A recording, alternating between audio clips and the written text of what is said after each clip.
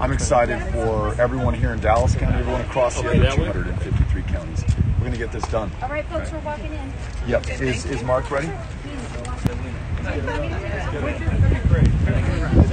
Good to see you. Thanks for coming. Of course, thank you.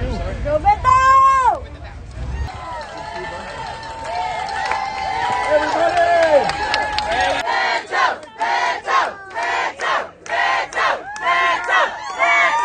I think like the exigence behind a lot of it was just like, I don't know, wanting to see some change, wanting to see things happen in Texas. It feels very stagnant and it feels kind of scary, you know, under the current administration. And it's just sort of wanting to see change happen.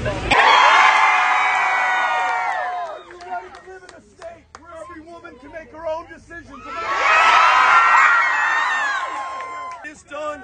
You all have put in the work. You've kept the faith.